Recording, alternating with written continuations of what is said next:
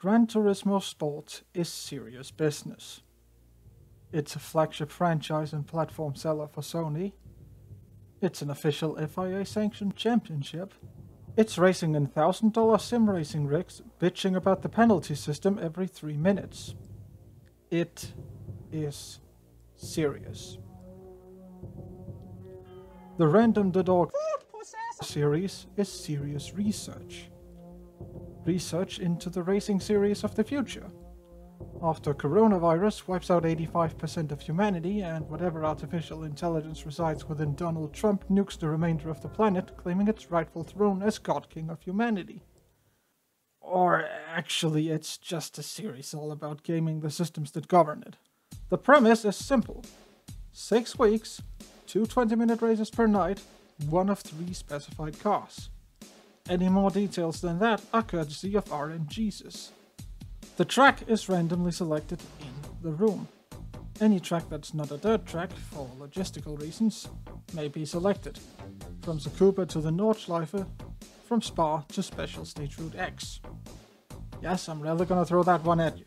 The car is randomly selected for each race, which means that yes, you might end the night in a different car than the one you started in.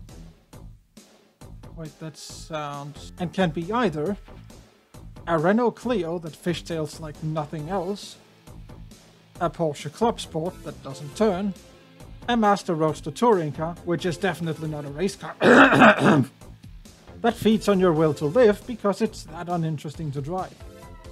As if all of this wasn't enough, we have an even worse penalty system than Sport Mode. Yes, we've checked, it is possible. Our scientists have been hard at work, whenever they were not distracted with finding a cure for coronavirus, that is, making something even more hilarious to listen to people rant about, and they believe they've cracked it.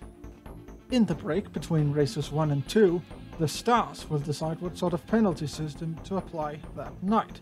It can choose between 4 levels of penalties.